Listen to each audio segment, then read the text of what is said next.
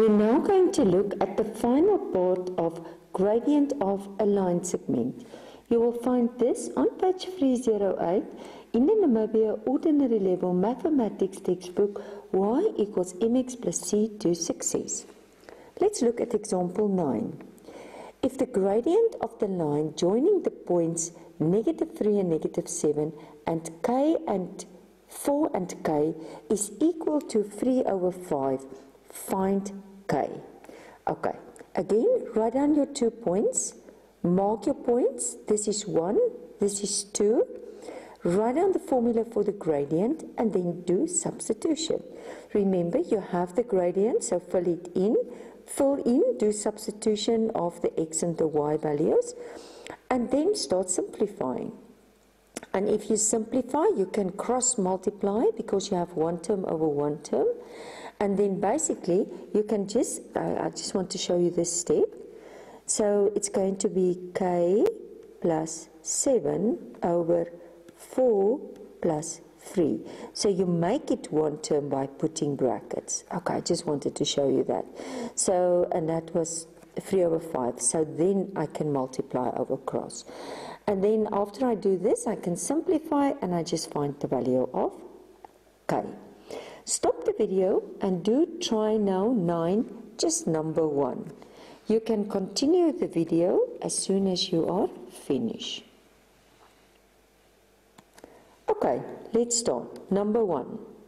If the gradient of the line joining the 2 points is equal to, find the value of k. Okay, first write down the 2 points. So what is the first point? P, which is 2 and 3, Q, which is k and 7.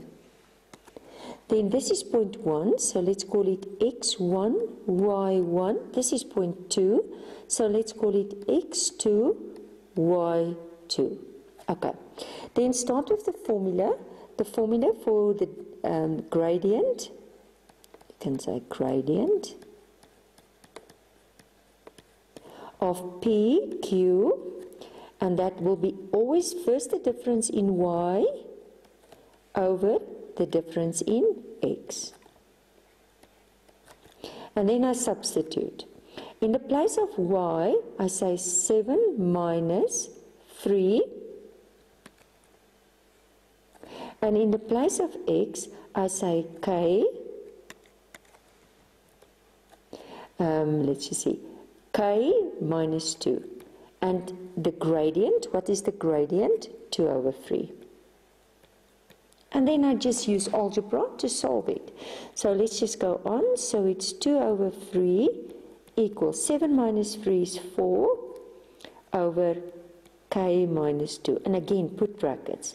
To make it one term equals one term, because then you can cross multiply. So basically, you can say this top multiply this bottom. So it's going to be 2k minus 2. And then equals, and 3 times 4, or you can say 3 times 4, but you can actually directly say 12. And then you're just going to start by doing that. So then I'm just going to say this is 2k minus 4 equals 3 times 4, 12. So then 2k is equal to 12. Now, as soon as to cancel out, you add 4, or take it over by adding 4.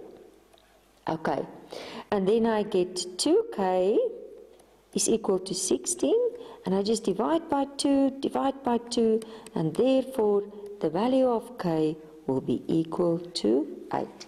As easy as that.